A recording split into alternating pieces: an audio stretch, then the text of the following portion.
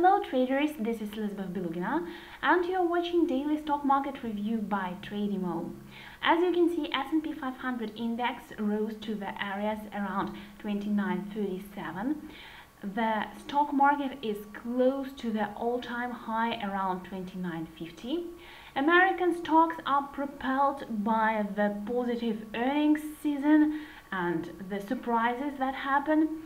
One of the main drivers of the general market was the performance of Twitter's stock, which was able to gain about 16% on the surprise increase in monthly active users of the social network, as well as better than expected revenue. We can see that the price reached the psychologically important level of $40, and further resistance will be at $42 and $45. Support is located around the previous high in the area of $37.15. Another strong performer was the stock of Hasbro. The toy maker posted surprise quarterly profit, and we can see that the price managed to jump to the levels around 101.55.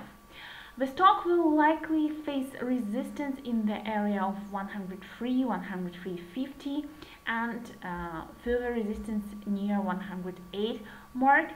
So corrections may take place after this rapid increase. Also, we can see that on the weekly chart, the resistance level may be drawn through the highs of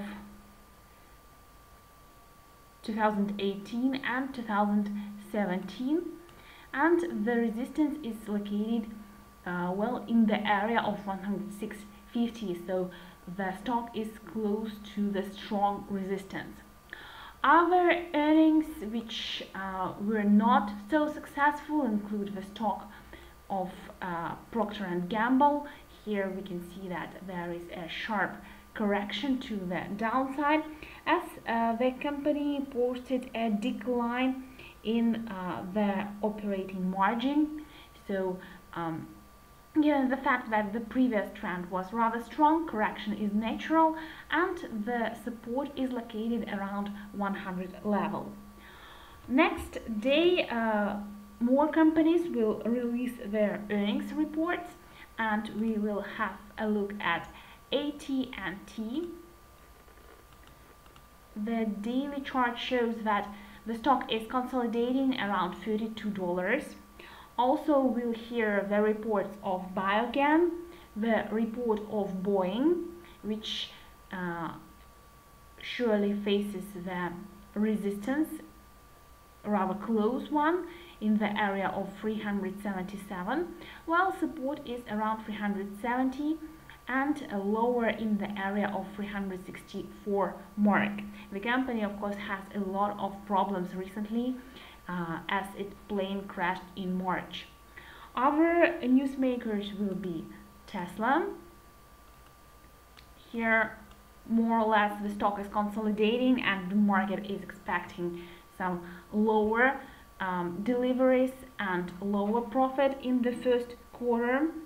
And also the stock of Facebook awaits earnings.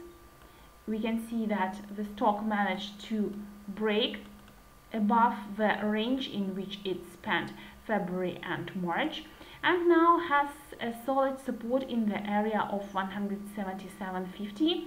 So the way higher towards levels like 190 and even 198 are open for the long term if the social network manages to show solid results for the first quarter. This is it. Thank you for your attention and subscribe to Tradimo YouTube channel.